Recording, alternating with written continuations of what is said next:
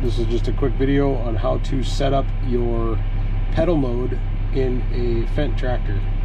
Today I'm in a Fendt 942 front wheel assist, but this will also work in other Fendt machines. The Fendt pedal mode is a handy function once you get used to it on hooking up an implement or pulling grain cart. It works really well. Many different situations where this can come in handy. So this is your pedal mode button that turns it on and off.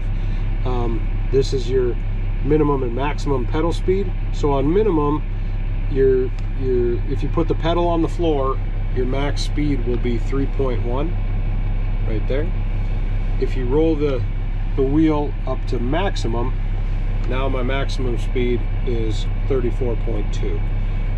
When I'm hooking up to an implement, I like to put this all the way back at minimum, turn pedal mode on, and then it really allows me to go real slow backwards to hook up an implement. So I'm at 3.1 maximum pedal speed.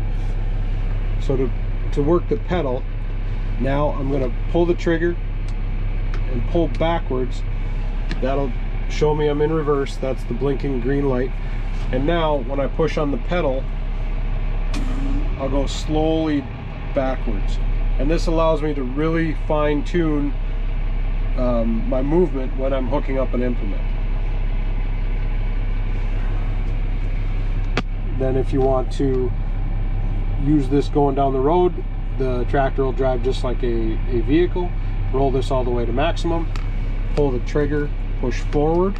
Now the blinking green light shows that I'm in forward, and then I'm just going to push the pedal and it'll drive like a normal vehicle. If I let off, it'll slow down and stop.